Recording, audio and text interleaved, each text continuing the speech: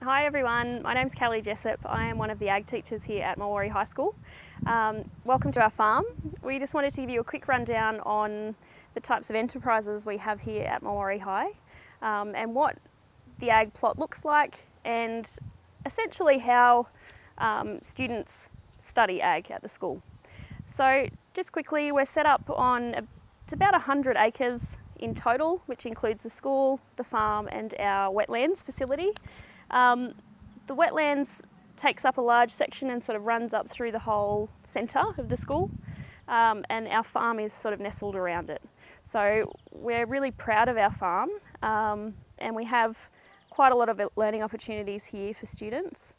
One of the enterprises that we have are our sheep. We have 22 first cross ewes that we produce for their lambs, so for meat purposes.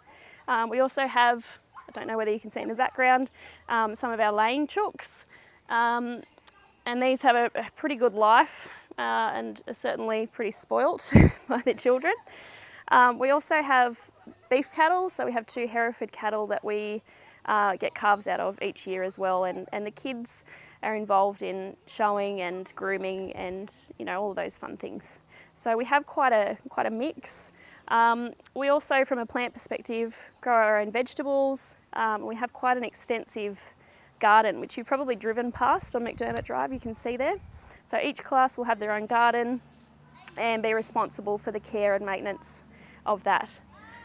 In terms of how we actually study ag in a Year 7 and 8 capacity, it is part of the tech rotation. So agriculture is studied along under the umbrella essentially of like the woodwork, metalwork kind of area, cooking and so on. So your students won't have it for the full year. They might have it in a part-time capacity for a certain amount of time in the year. So if they don't get ag and they're really interested in studying ag but don't necessarily get it as part of their timetable or part of their studies in Year 7 and 8, there is the option for them to come and join Ag Club, which is a extracurricular club that we offer to students.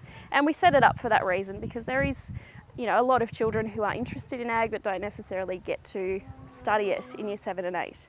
They might be lucky enough, but they might not too. So there is that option. So we encourage kids to sign up for that. I think that's about it. We have a great farm facility. We're very lucky to have it, and it's certainly, from my perspective, a privilege to be able to be here and teach at this great school. We have so many opportunities for our kids, and not just in the ag setting. I'm sure you're making your minds up already, but it's a great place to be, and kids have a great time, and yeah, we love Mulwaree. So I hope your kids have a great time here at the farm, and I certainly look forward to meeting them and to you in the future. So best of luck, and we will see you soon.